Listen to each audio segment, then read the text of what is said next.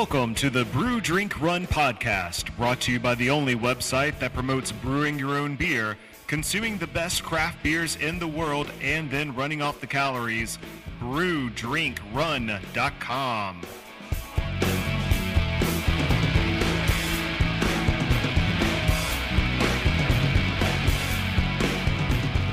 Hello out there to all of our listeners.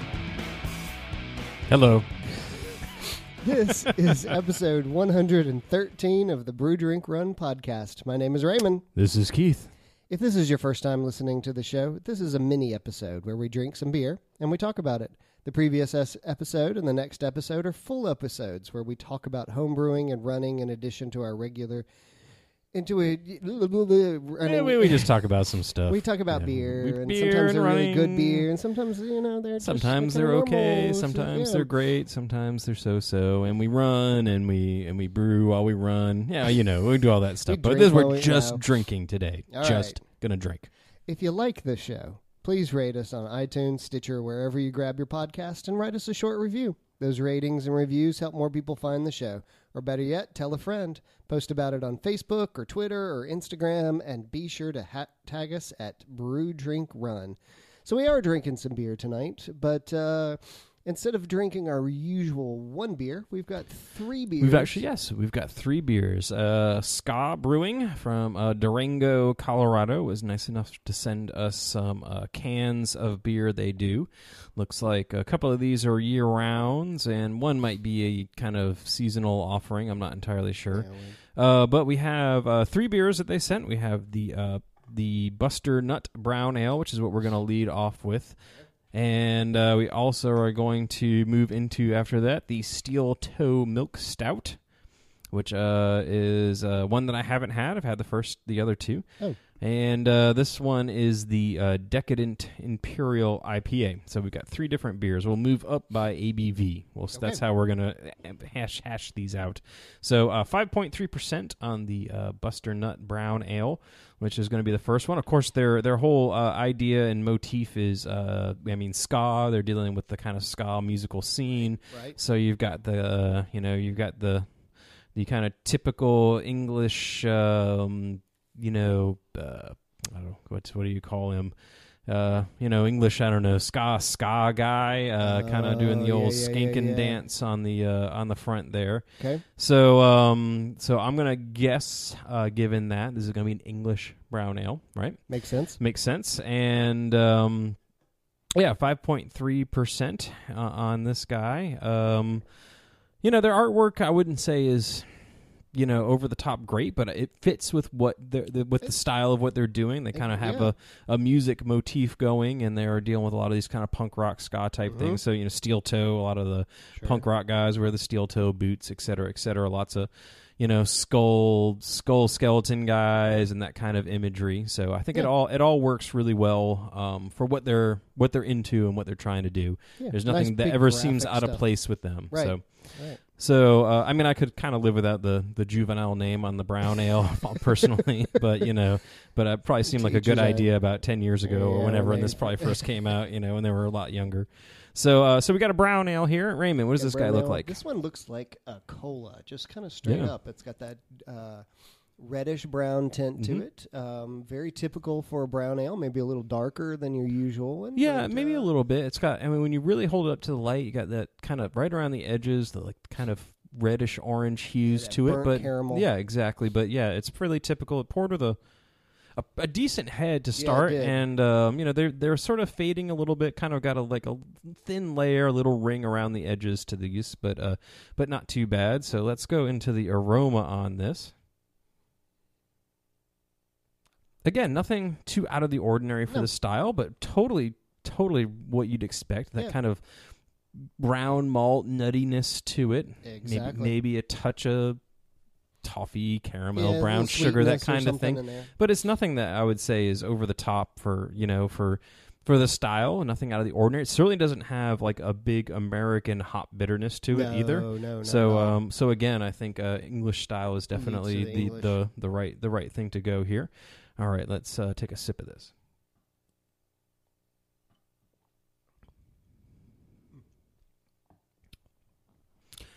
pretty much follows the nose. Yeah, absolutely. Yeah, I mean, it's got.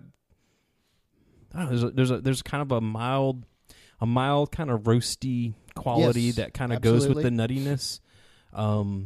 There is a hop presence. It's not huge. It's got a little bit of bitterness. It's just got that typical, almost even acidic English style kind of bitterness. That typical English bitterness. You know, if you drink an English mild, there's bitterness to it, but it's not like your American style beers where you can pick out a hop flavor. This has just a very mild, very solid bitterness to it.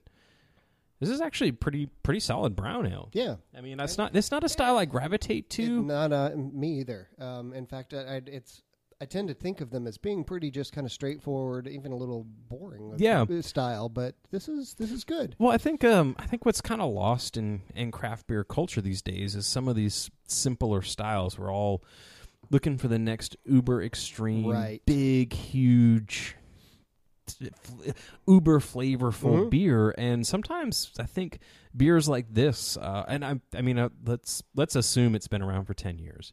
This might have gotten some real positive, like buzz about it when it first came out. I can imagine that the overall ratings have gone down over time, but this is a solid.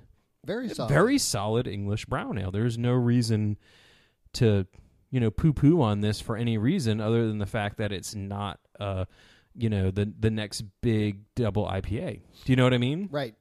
So, I mean, I think that it's kind of this is kind of an interesting year-round kind of offering to have available, but it's good. This is a good beer. It's very good beer.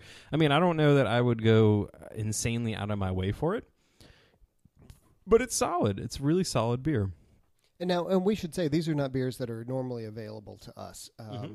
So I think if this was on the shelf, this might actually be a brown that I would pick up. But again, I don't pick them up very often. So there's a handful of brown ales that I would pick up. I like Sweetwaters, but they're all more American style hoppy ones. Right. So I mean, I really like Smutty Noses, Old Brown Dog. I think that's a really good kind of hop forward big brown ale. There's a couple of others that aren't coming to mind immediately because I don't tend to buy them very often. I was kind of a little bit disappointed when Dogfish Head dropped theirs, the Indian Brown. Oh yeah, that's right. Because I thought that was again another kind of Americanized, really hop forward, but really good kind of nutty, toasty flavor to that one as Didn't realize they dropped that. That's how little I look for these. Exactly. Yeah. I mean, and the same goes for me. It's like I'm not a big brown. I'm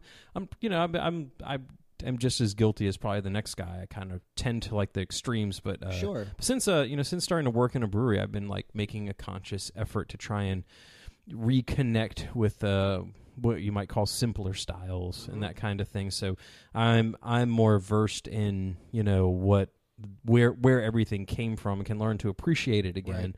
And it's and sometimes the simplicity of a beer is what makes it great.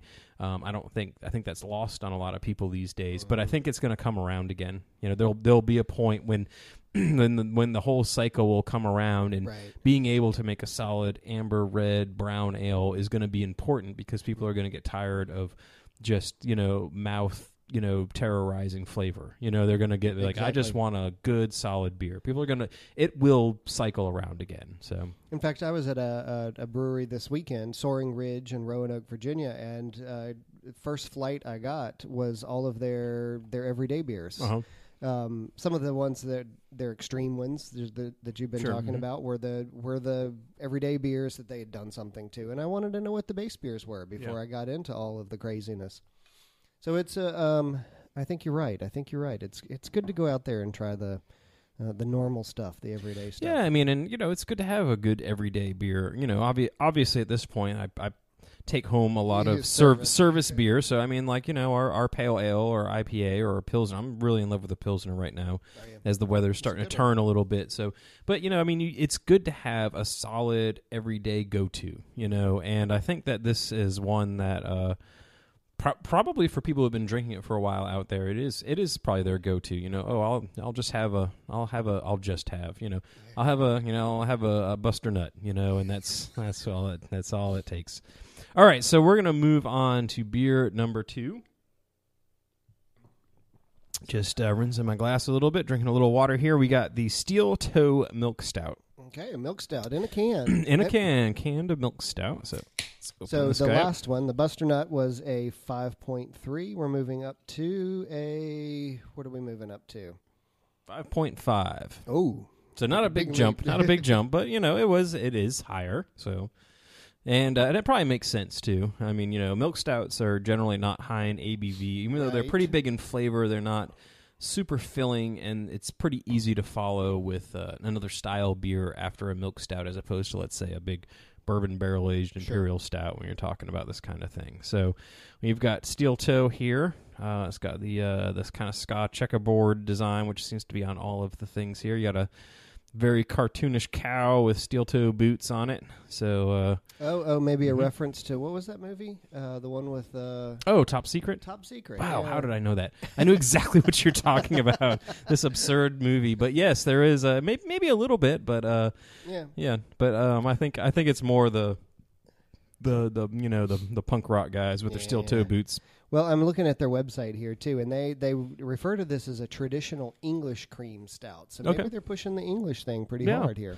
And I can see on the side of the can here, this has won several medals along the way. So Great American Beer Festival, this won gold in 2011, bronze in 2009, and the 2012 World Beer Cup Gold Award as well. So this has gotten some definite style acclaim. So, a lot of all these festivals, it's based on style guidelines. So obviously this should be fairly well true to form for the style of the beer. So let's get into the appearance.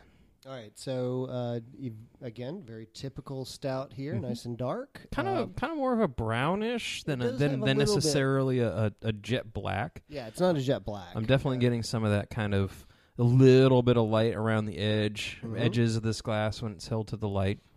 Again, it poured with a really nice big, looking head, khaki, thick head, and it's settled fast. It's faded pretty quick to a almost a carbon copy of the other one. A little light, thin layer, and just a little bit of a ring around the edges. Aroma's good. It's almost not as sweet as I would normally expect from a milk stout. And I think at this point, Left Hand has pretty much set the standard for milk stouts. It's definitely more kind of that bitter chocolate than it is. It has more of a sweetness. Usually with the milk stout, I feel like a sweet cream kind of flavor, maybe a little bit more milk chocolate, but this has a little bit more of that kind of dry, bitter baker's chocolate kind of aroma to it. Tiny bit of kind of roasted malt in there.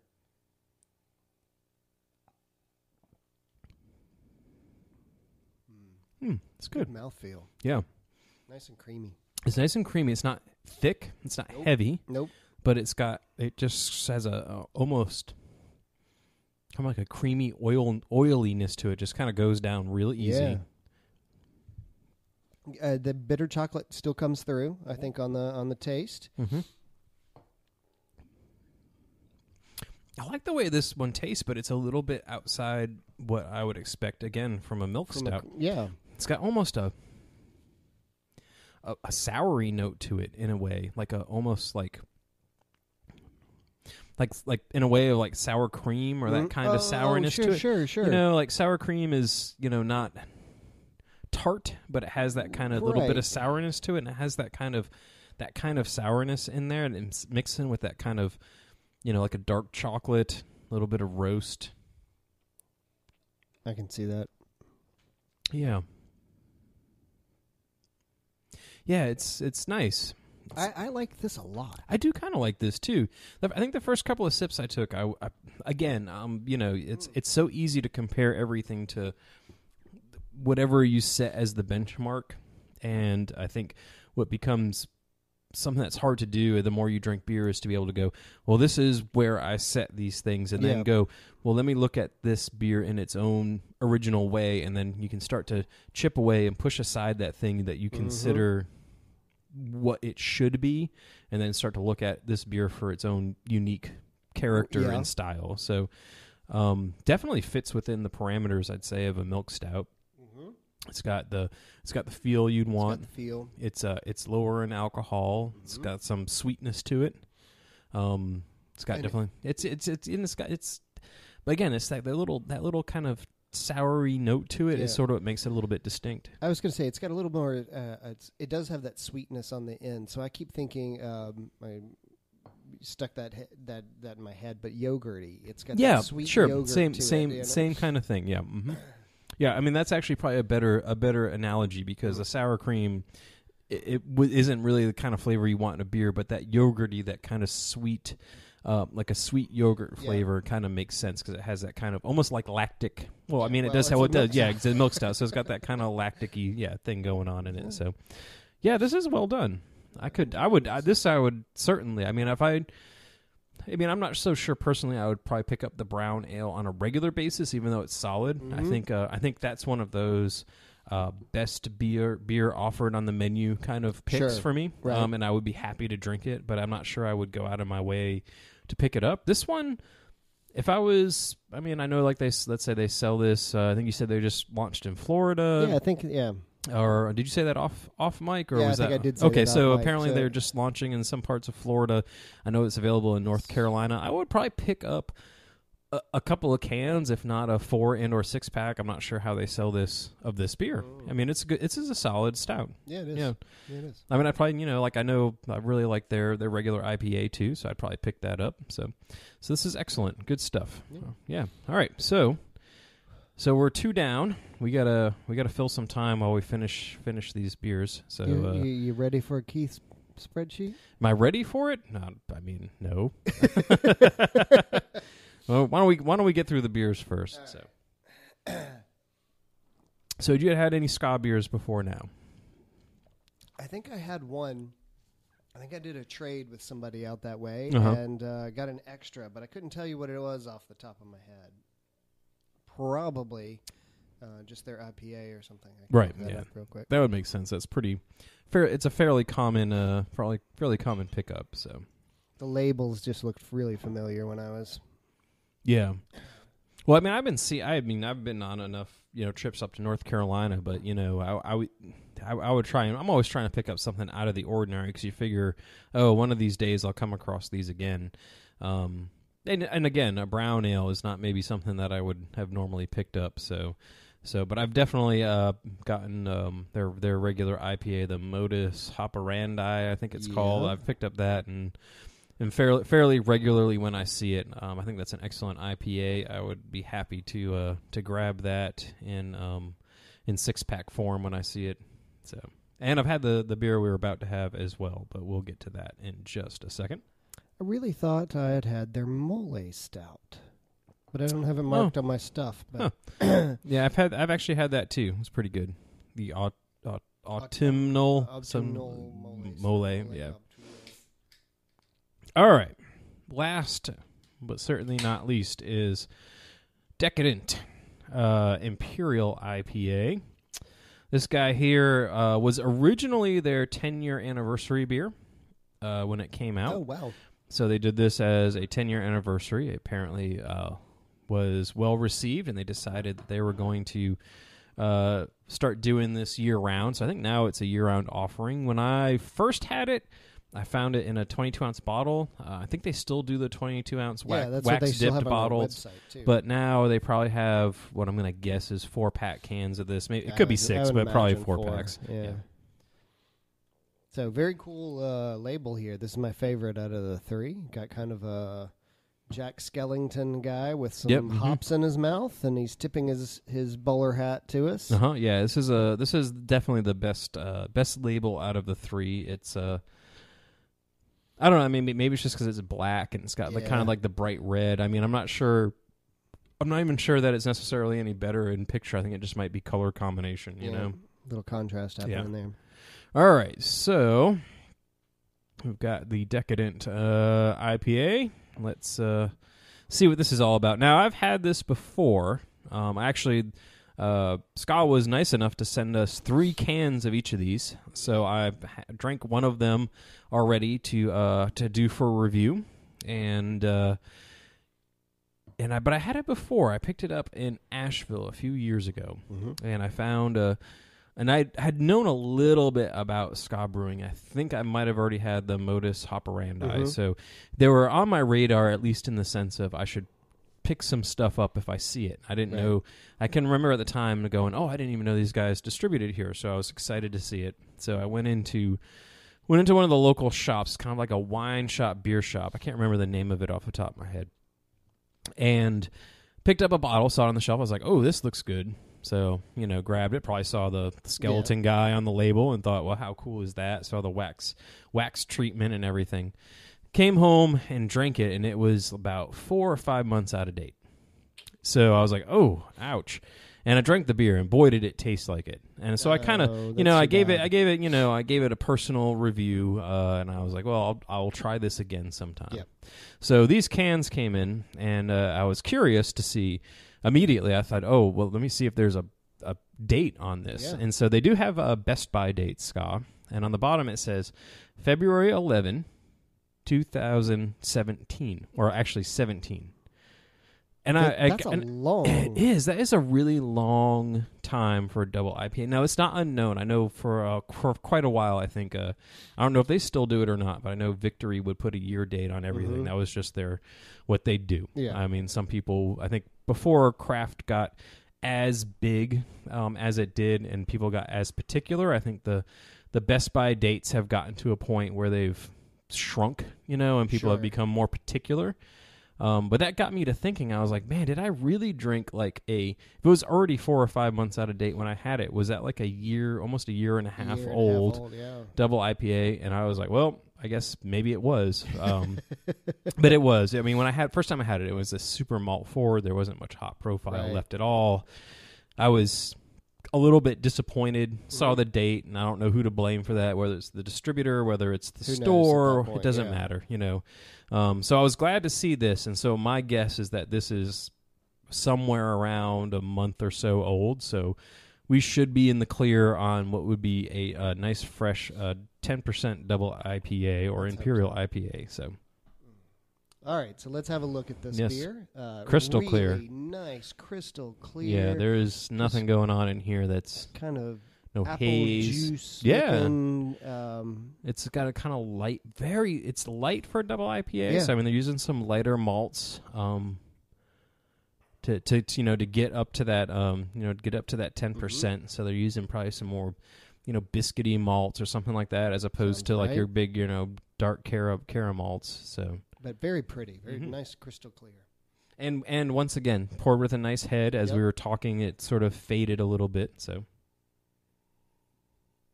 smells great. It does. This is a really, really good smelling beer. Surprisingly, given the color, that I'm getting a good bit of that kind of caramel toffee flavor going on in this. A lot of kind of citrusy grapefruit. I get. Yep, I'll go with that. There's some citrus. Kind of slight little floral notes going on in there I'm getting this time around. Okay, let's have a sip.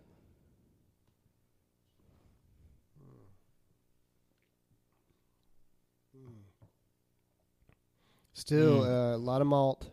Getting some pineapple on the nose. I just went back up there. Well, I can taste that too. Okay. Yeah, I'm just getting. I haven't taken a sip, but I'm just went back up and like that kind of mango and pineapple suddenly started to come out in this.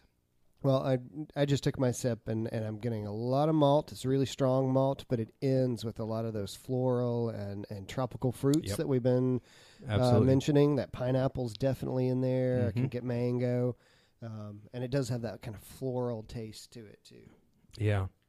Yeah, it's... I don't know. I'm not sure I'd call this super... Well, it's got a bitter finish. It's got a strong bitter finish on this. And I feel like that kind of bitterness is almost... It's not intense, but it's bitter.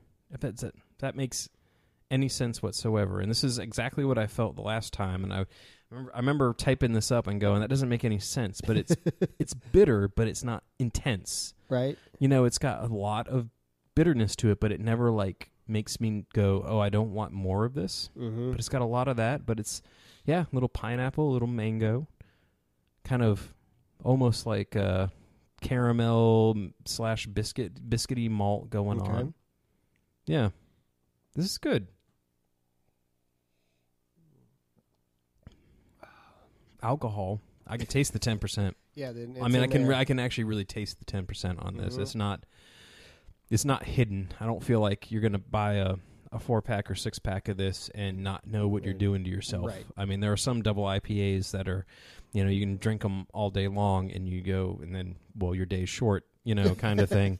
So I feel like the alcohol on this is a little bit intense, but again, might be if at a month old, maybe at 2 months, 3 months, it settles out a little bit. Yeah. So it's good. Yeah, it is. This is a solid. Yeah, I mean, and that pineapple, it's like hitting my aftertaste a lot. Mm-hmm. So it's just kind of lingering in there.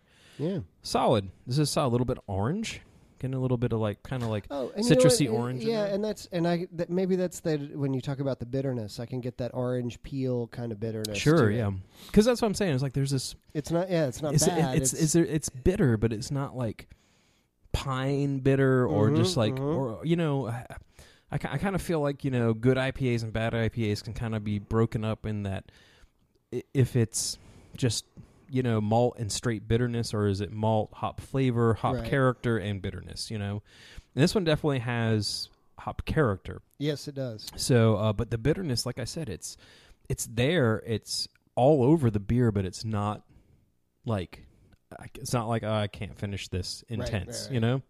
That's good. I think it's. I mean, I think for my own personal taste, I'd like a little more balance, but I would certainly pick up more of this along the way. You know what I mean? When I was out and about and traveling, if I saw this on the shelf, or if I was buying a mixed 6-pack in a state that sold this and I had a couple of holes left to fill, I would certainly throw one in, because I mean it's a really good beer and worth playing with. I think too, just letting it sit for an extra month or two. Yeah. All right. It's good stuff. All right. It is. All right, shall we? Yep. We're going back in time. Keith's spreadsheet. Let's do this.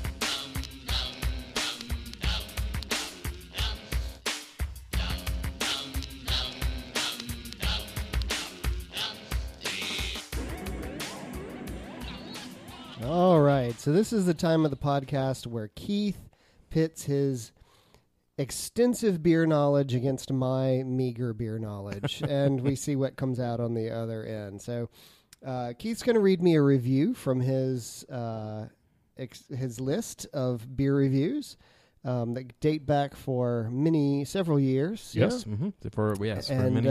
My job is to try to guess which beer it is. All right, here we go.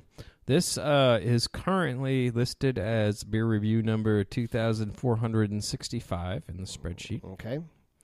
That might help you out in the long run.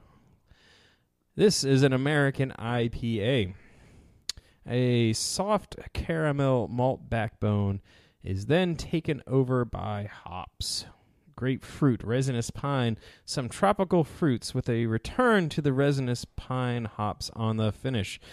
This is a well-crafted West Coast-style IPA, so if you like big piney hops, find yourself a 6er of these. 4 out of 5, A-. So this has been around for a while. It's from my earlier days. Oh, so okay. I mean, I can tell by the length of the review and I did apparently flesh this out a little bit for a brew drink run at some point, so It is actually up on the site. Some amount of all of that is probably in there, and maybe some other dabblings of information from the website.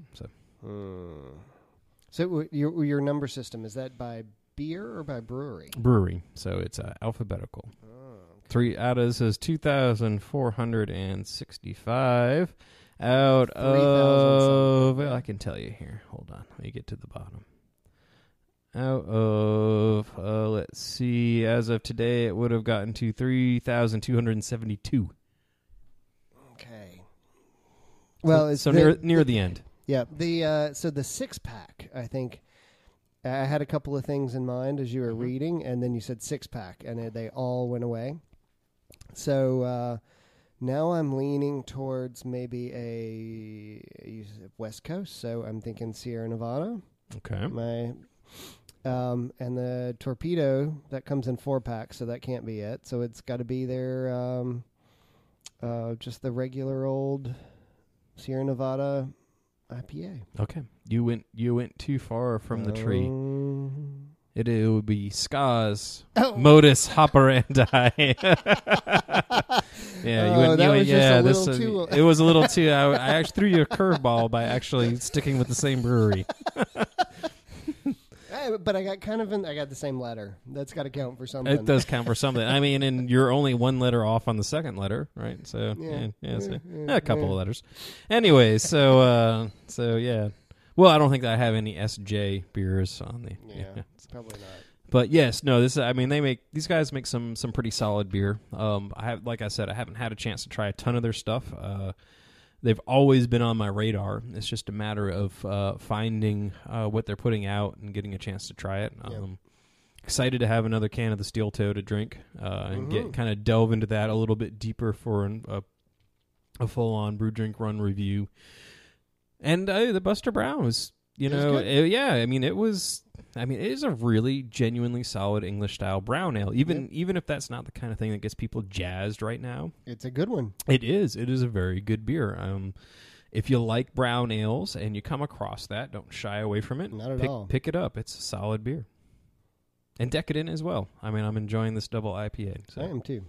All right. Any changes now that it's been sitting for a second?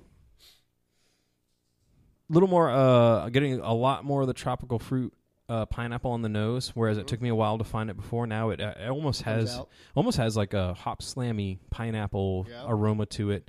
Also, the alcohol's come out on the aroma now as well as it's warmed up, which is pretty typical.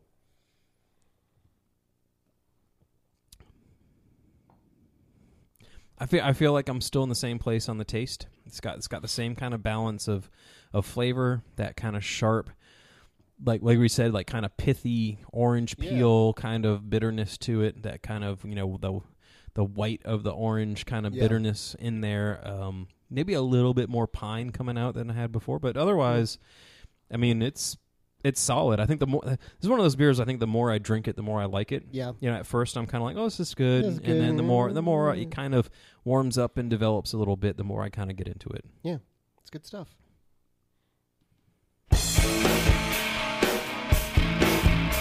You don't want to tell everyone. I don't want to tell you. No, yeah, you just for more about us. You don't care about us.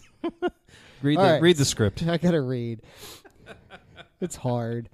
For more about us and Brew Drink Run, go to brewdrinkrun.com. Follow us on Twitter at Brew Drink Run, on Facebook at facebook.com/brewdrinkrun, and Instagram at brewdrinkrun.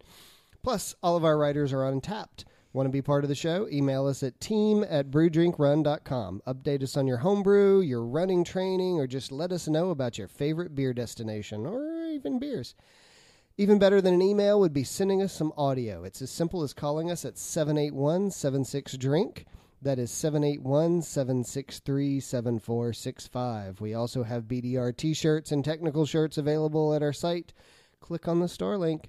Our theme music is provided by Morning Lights. Thanks for joining us. We'll see you at the bar. Cheers. Cheers. All right, now it's time for the music. Play the music.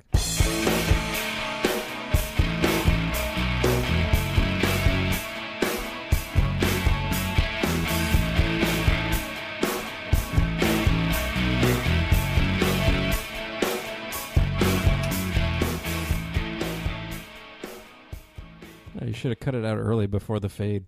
Oh. This means we have to talk, right? Just made the end perfectly awkward for everyone. Let's talk about reading.